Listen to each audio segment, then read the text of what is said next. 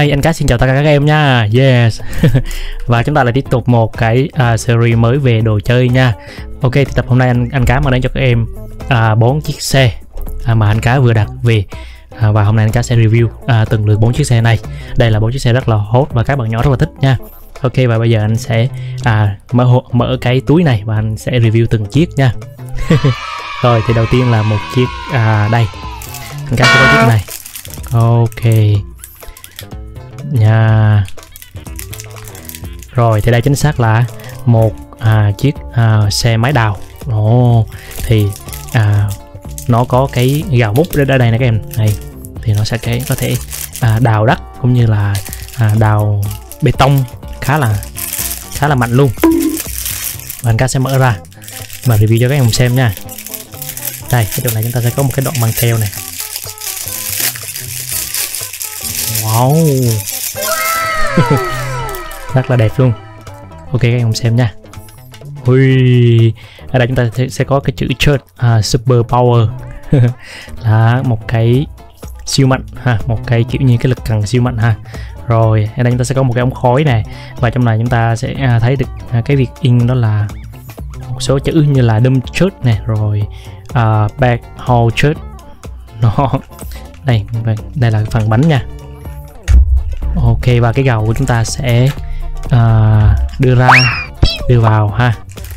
Đó, và chúng ta sẽ nâng lên, nâng xuống và có thể múc được. Wow. Và điều đặc biệt ở 4 chiếc xe này thì theo như đã tìm hiểu đó là khi mà mình nhấn vào cái này, mình thả ra thì xe nó sẽ chạy. Ok, thì chúng ta sẽ testing cho các em cùng xem nha. Rồi, chạy thử nè. Nhấn xuống nha. Rồi, thả ra.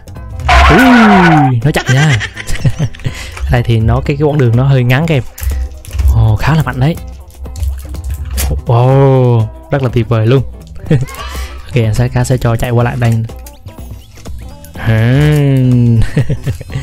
Tiếp này. Đây. Nếu mà anh Cá nhấn hết xuống hết các cái hành trình luôn nha, thì nó sẽ tạo một lực rất là mạnh luôn các em. Vậy lại chiếc xe đi khá là xa đấy. Wow. Nè, nếu mình anh Cá thả ra này thì bánh đà nó sẽ quay.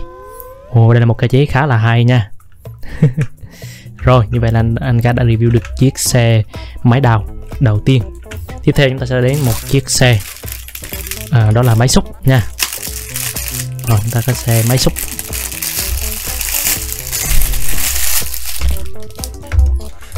Ok, và chúng ta sẽ có một phiên bản máy xúc màu vàng rất là đẹp các em. Wow, cái cần này, cái cần xúc này, đây nó sẽ đưa xuống tới dưới này luôn. Super power. Rồi nó đưa lên trên cao này luôn, khá là đẹp nha. Ok. Ui, cái độ tự do của cái bánh này nó rất là tuyệt vời luôn. Thì mình đẩy đi rất là nhẹ luôn các em, nó không có bị kiểu như là bị khựng lại ha. Này, anh cùng xem nha. Đó, anh đẩy nhẹ một phát này thì nó sẽ đi một đường thẳng luôn, nó không có bị khựng lại ha. Rất là đẹp. Wow. Và anh sẽ xem cho các em xem đây ống khói này ha, cái phần đèn phía sau này. Đây là anh thấy là cái món này rất là tuyệt vời luôn. Chạy này. Tuyệt vời ha. Wow. Trớn rất là nhiều luôn. Nếu mà mình chặn xuống thì mình thả ra là trớn rất là nhiều luôn ha.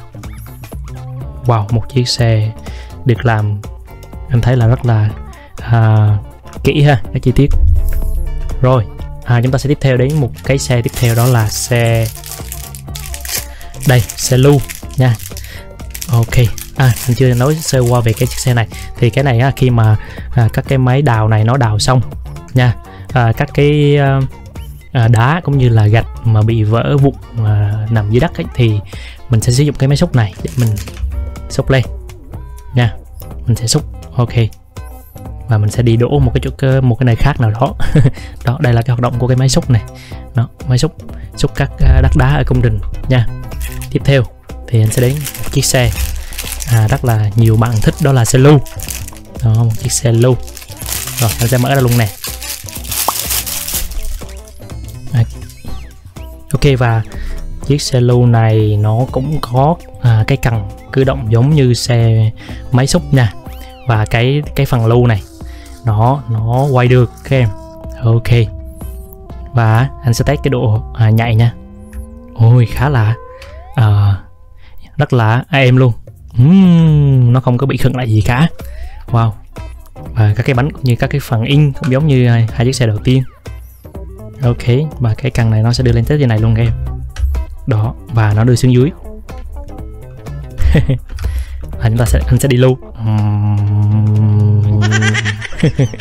Đây thì cái xe này ha, thì nó sẽ đi lưu khắp các mặt đường ở trong công trình để cho nó bằng phẳng ha. Nó cái phần mà cái con lưu quay này thì nó sẽ làm bằng, theo anh tìm hiểu thì nó làm bằng một chất liệu sắt hay gì đó khá là nặng ha. Bên trong thì nó sẽ chứa đất hay gì đó rất là nặng luôn. Ok, và mình sẽ bấm cái nút để cho nó chạy này. Ok, một con đường rất là xa đó em. Đó, bấm nha. Ok, như bạn đã review xong cái xe lưu. Tiếp theo thì bây giờ anh sẽ review qua chiếc xe tiếp theo. Đây là chiếc xe đây là một chiếc xe máy khoan nha. Thì chiếc xe này có thể khoan bê tông cũng như là khoan đường này, khoan cọc này đó, trong các cái công trình. Ok, anh sẽ mở luôn.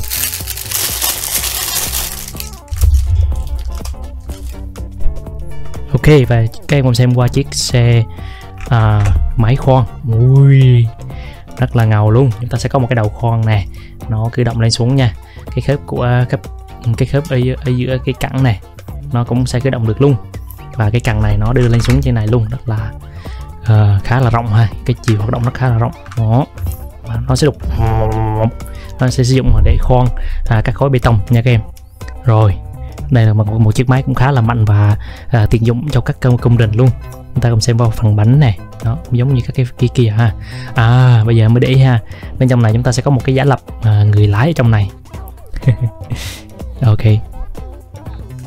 và cấu tạo của chiếc xe này nó cũng khá là hay. Ok, đây anh và anh sẽ test cái độ chạy nha. Wow, êm, rất là êm luôn các em. Đây là một chiếc xe hợp lý luôn ấy nó.